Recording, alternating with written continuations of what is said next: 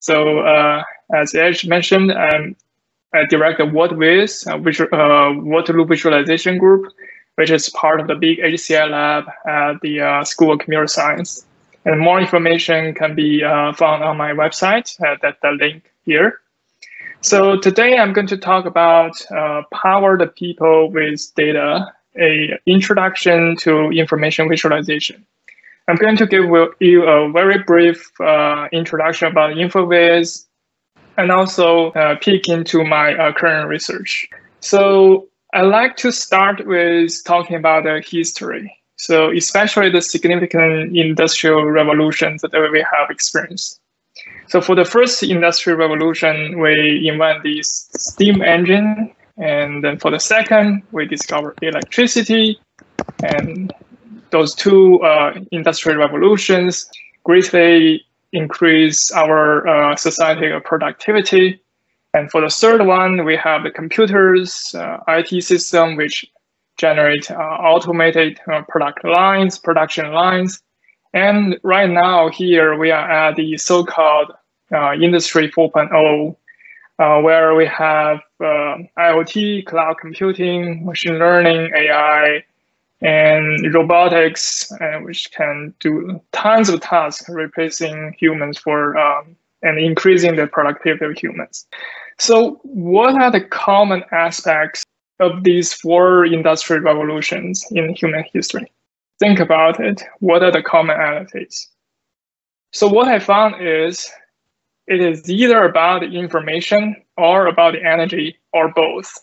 So the human productivity strongly relates to our abilities of managing information and energy. Just to give you an example, for example, Tesla, we all know that, okay, it is a car maker, but it is actually an information plus energy company. So it produces electronic cars, so that is on the energy aspect, and also it possesses a lot of data, a lot of information, and try to do autopilot, self-driving cars. And another example I can think of is the GPU, CPU chips that we deal with every day. It has lower and lower power consumption, but stronger and stronger computation abilities. So it's also about lower the energy, but increasing the throughput of processing information. So today's talk is about information, but not about energy. So how can we deal with this massive overwhelming information today? We have a big data and information overload. You heard those kind of buzzwords all the time. So I still want to go back to the human history. So human has limitations, and so we invent tools for assistance. So our ancestors used stones, bones as tools to hunt, cook food, and even make new tools. And these new tools will create even more new tools, right? So the efficiency of the tools actually significantly matters the productivity of a human. So what about data, information? This is very abstract. So how can we deal with that? What do? We rely on digital tools. So think about how many apps do you use per day?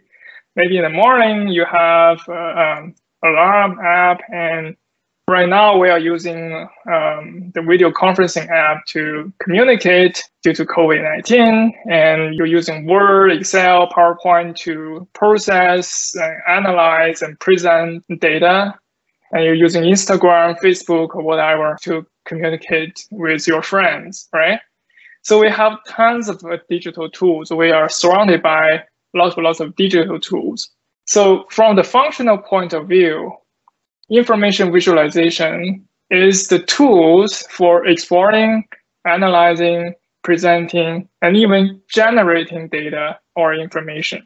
So this is only from the functional point of view. Stuhlkar in 1999 defined the InfoVis as the use of computer-supported interactive visual representation of abstract data to amplify cognition. So this is kind of like a commonly agreed definition of information visualization. So what are the characteristics of InfoVis? What can we learn from this definition? The first key point is visual representation. So InfoVis utilize human visual perception because visual channel is the human sense that has the highest bandwidth compared to hearing, taste, touch. So InfoVis here is to use visual representations to leverage human visual perception. And the second point is human-machine interaction and collaboration. So you see in the definition, you see computer-supported, interactive, and abstract data. So together, InfoVis is the bridge between human and the machine, and human and machine should collaborate together to export data. That is the ultimate goal, which brings to our final key points in this definition: amplify cognition. So the ultimate goal of the information visualization is to explore and discover insights in complicated data. And together, this definition tells us in general, we want to improve the human efficiency and overcome human limitation in processing massive information. So this sounds maybe a little bit abstract. So let me give you some concrete examples. So I have a friend whose name is Mary, and she's a data scientist at an IT company. And one day she found me, she said, I have a problem. Then my input data looks very similar, but my classifier performed dramatically different. I don't know why. By input data looking similar, she means a lot of the stats like mean, standard deviations, correlations look exactly the same. So I said, okay, why don't you visualize your data? Let's plot them. If you plot your data, you can even find dinosaurs in your data. So all of those data sets here they are having exactly the same mean, standard deviation, and correlations. But if you see them in the charts in visualization, you can see that they are actually dramatically different data sets. So this is actually from a Kite 2017 paper. So you know that I'm actually making up the story. Mary is not my real friend. But the key point here is using visualization can help to detect the nuance in data. Sometimes the descriptive statistics are not always precise. It may deceive you, right? But I have to continue my story. So my friend Mary come back to me. Okay, now we know we have very complicated data set. We have dramatically different characteristic data set. But I have another problem. She's building a neural network classifier and tries so many ways, but doesn't work. She doesn't know why. Because the deep neural network is some kind of like a black box. Without knowing how the model works, it's hard to define or determine which method to use. So again, we could use visualization. This is the TensorFlow playground, where you can see the internal changing of this very simple vanilla neural network. So it is a classification task. You can see how the decision boundaries is changing while the model is learning. And then you can also see how each neuron views the data. So with visualization, you can easily open the black box to determine how the model works. That's another benefit of visualization. Finally, Mary got some very good results, but when she presented the result to her manager, the manager does not appreciate that. Because all the results is presented in this kind of tabular form, it's hard to understand. It might be easy to understand by a computer scientist or machine learning engineer, but if the audience is not very technical, this kind of presentation actually is not very effective. So again, visualization can be applied to improve the storytelling part of data. So by that, I'd like to show you a video, a short clip video, which from Hans Rosling about this visual representation of storytelling about data. So here we go. First, an axis for health, life expectancy, from 25 years to 75 years. And down here, an axis for wealth, income per person, $400, $4,000, and $40,000. So down here is poor and sick, and up here is rich and healthy. Now, I'm going to show you the world 200 years ago, in 1810. Here come all the countries. Europe brown, Asia red, Middle East green, Africa south of Sahara blue, and the Americas yellow. And the size of the country bubble shows the size of the population. And in 1810, it was pretty crowded down there, wasn't it? All countries were sick and poor. Life expectancy were below 40 in all countries. And only UK and the Netherlands were slightly better off, but not much. And now, why start the world? The Industrial Revolution makes countries in Europe and elsewhere move away from the rest. But the colonized countries in Asia and Africa, they are stuck down there. And eventually, the Western countries get healthier and healthier. And now we slow down to show the impact of the First World War and the Spanish flu epidemic. What a thing! And now I speed up through the 1920s and the 1930s. And in spite of the Great Depression, Western countries forge on towards greater wealth and health. Japan and some others try to follow, but most countries stay down here. Now, after the tragedies of the Second World War, we stop a bit to look at the world in 1948. 1948 was a great year. The war was over, Sweden topped the medal table at the Winter Olympics, and I was born. But the differences between the countries of the world was wider than ever. United States was in the front, Japan was catching up. Brazil was way behind, Iran was getting a little richer from oil, but still had short lives. And the Asian giants, China, India, Pakistan, Bangladesh, and Indonesia, they were still poor and sick down here. So it's a very, very compelling way of showing data, and it's like 100 years, you have a dramatic change in the world. All right. Okay, so hopefully you are convinced that information visualization is easy, is effective for analyzing the data, presenting the data, and also looking into complicated models. To summarize, I like to use this comic. So you have the raw information, and if you apply machine learning models or any kind of analytical methods, you get knowledge. And if you involve human into it, you will get more creativity.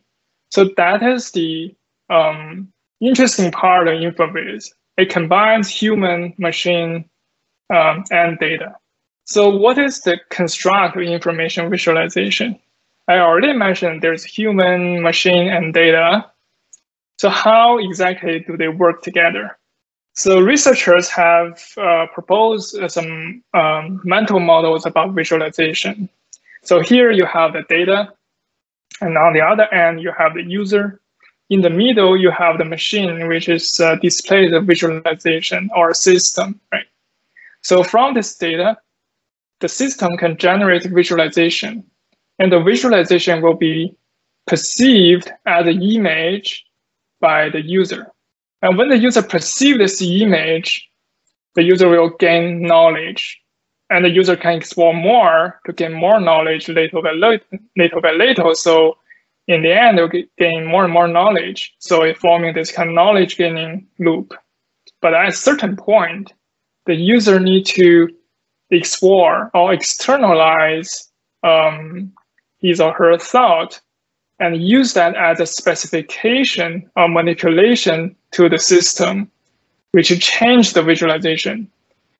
This path represents that the visualization needs to be interactive. Visualization is not about generating one beautiful image and that's it. It is about involving the user and making the user to gradually manipulate the system and changing the image and get new perceived knowledge from the data. So this model, the fact I like is strictly tightly combine the data, visualization, and user, which is the very three important parties in this ecosystem. Okay, now you know, okay, visualization is very helpful and can export data. So let's just use visualization to export data. But in fact, there are huge challenges in using visualization to export data.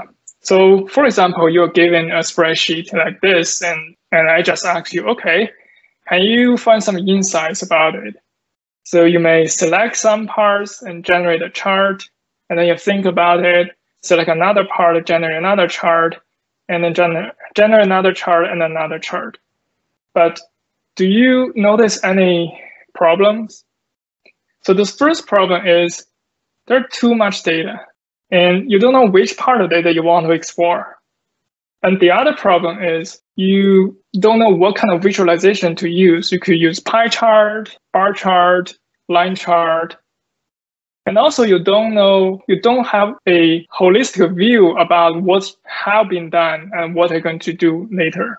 So basically you're lost in this data exploration. Just to summarize, the two big challenges are, first, you're lacking a holistic view of the visual analysis space. So what is the current status, where you are now, and what has been explored? And the second is you have to make decisions in this very large parameter space. So there are numerous ways of mapping from the data variables to the visualization encodings to generate visualization. So which data variable do you use, do you explore, and what kind of charts do you use? So having those challenges, you may not be able to use the visualization effectively, at least for a lot of non-experts. So this will motivate one research, actually, one of my recent work about using machine learning and machine intelligence to support this kind of exploratory data analysis. So the system name is called ChartSphere, and I'm going to show you a quick video clip about the system. So here, what you see. So down below here is the raw data.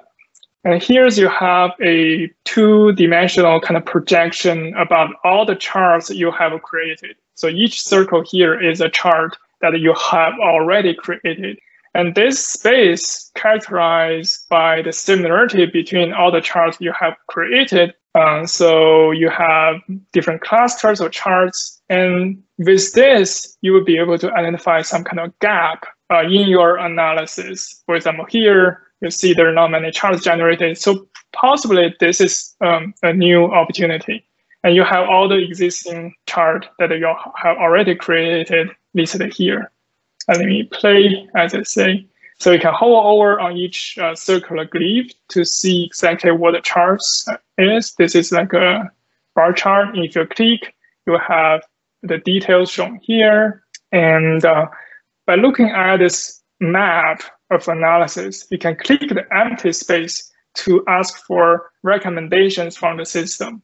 And the recommendation will show on the right side and generated by the system. You can explore the recommendations. If you're not satisfied, you can click again to query that, okay, I want to explore this local area more in my analysis space. And then if you're satisfied with certain recommendation, you can still tweak because the machines are not perfect. So you can tweak the machine-generated charts and add it to your exploration history. So that is the very short introduction about the tool. A lot of technical details can be found in the paper. But I just want to mention one thing. It looks very simple. So you just click somewhere in the empty space, you will be able to get recommended charts. So how did we achieve that? So what we are doing is we use machine learning to find the mapping between a chart and a high dimensional vector. So we train a decoder, an encoder and decoder to convert from and to the visualization latent variables. So by using the decoder, we can convert any chart into a vector. So we'll be able to generate this kind of summarization by just simply computing their similarity based on this vector. And use the decoder, which is the reverse process, we can do a recommendation. So if the user clicks somewhere in the empty space, we will get a vector. And that vector can be input to the decoder to generate new charts. So you have this loop. I don't want to go into too much technical details, but more information can be found in my paper. So now we have introduced a lot of stuff about the goods about visualization. But what are the bads? Actually, visualization can lie. So for example, here, this is a real chart I get from New York Times. It shows the willingness to get vaccinated in the United States. So what's wrong with this chart? So after looking at the chart at first glance, I ask myself, why on earth people in Wyoming never want to get vaccine? Is there anything wrong? But actually, when you look closer, the white pale color is actually, based on the color map, it actually does not represent 0. It's actually start from 68%. So this color scale does not start from 0, but the color, the white color in our perception cognition system, we will view this at a glance. We will think that, okay, there's no data there, or people just don't want to get vaccine. It's representing 0. So you can see that the harmness of using wrong color scale or wrong scale on the visualization. So you can actually communicate wrong information if you're not using visualization correctly. All right, that will conclude my talk. And this last slide, if you notice the background, it is actually a visualization of the history. It is a spatial temporal kind of visualization. The x-axis, the map, is the time, and the y-axis is actually the spatial dimension. So you see the Rome Empire occupied a lot of the space in the history, but it's split into different countries later. So yeah, by looking at history, we understand a lot of insights, and using visualization, we can even better manage the information that we are seeing today, and hopefully that will provide some future direction and insights to you. All right, that's it. Thanks much for listening, and any question, I'm happy to answer that.